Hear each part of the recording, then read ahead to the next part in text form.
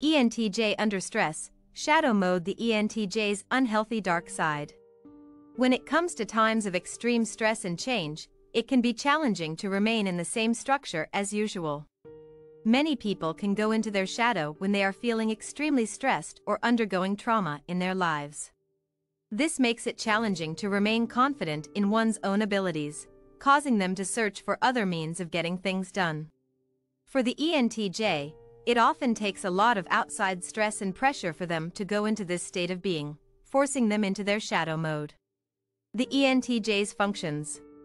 The dominant function of the ENTJ is their TE, extrovert thinking, which causes them to pick up details around them. ENTJs focus on facts and evidence rather than emotions or inner feelings. They care about ensuring they find the right information and want to follow the correct path. For the ENTJ, it is important to be sure about things and use all the information at their disposal to get it right.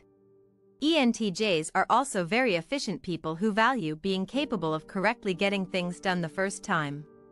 If there are mistakes made, they can become impatient with this, and this often comes from their TE, which causes them to be direct people who focus on the results.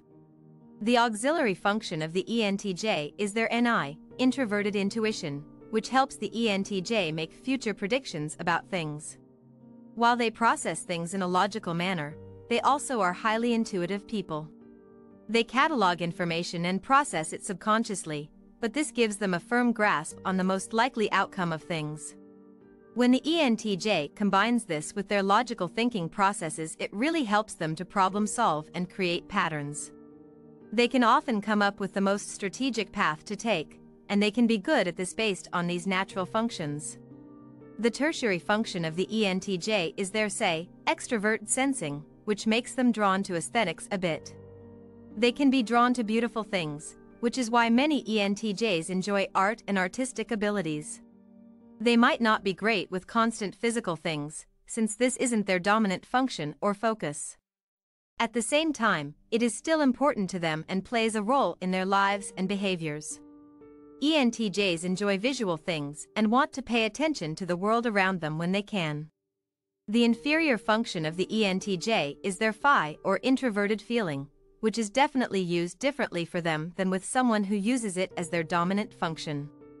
For the ENTJ, this inferior function helps them hold on to a sense of inner morals and confidence in their choices. Most things are filtered through facts and proven methods, and this is much more important for them. They might focus more strongly on facts and logic, but they have an inner sense of morals and believe in following them. ENTJ in their shadow. The dominant function of the ENTJ is normally their TE, but instead, they become focused on T, introverted thinking. The ENTJ attempts to search inward, looking at the facts in a way they normally would not. They search for answers by analyzing the situation over and over again. Instead of being confident in finding the answers, the ENTJ starts to question these answers. They analyze the information repeatedly, hoping to find solutions that are better or different than the proven methods.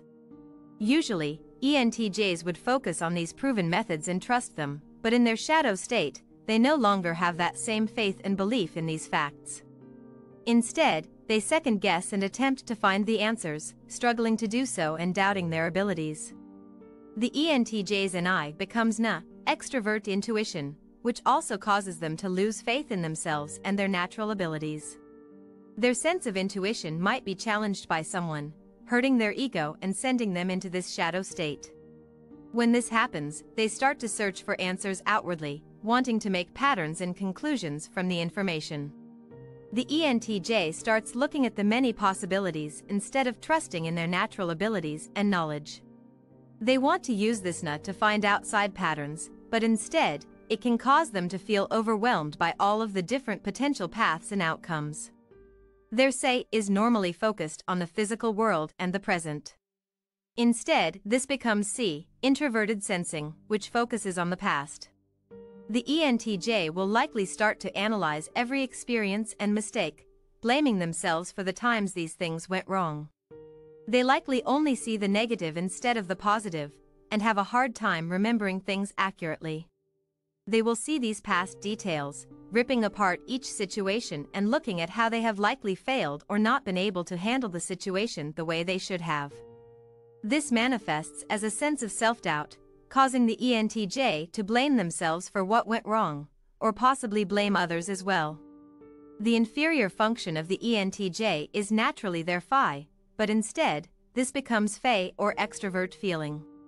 The ENTJ starts questioning others, constantly feeling like they are judging them and their choices. They look outward toward the group's desires far more than usual, wanting to do what they think will please them.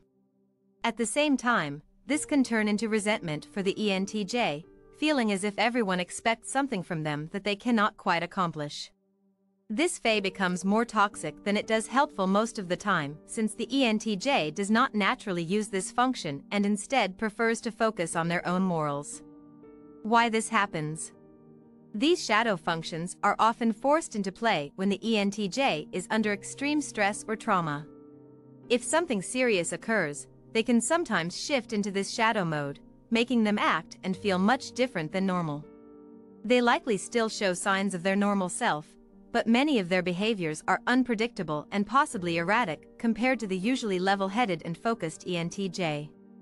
They are normally confident and capable people, but in this shadow mode, they become much more insecure and constantly seem to be doubting their own actions and decisions in life.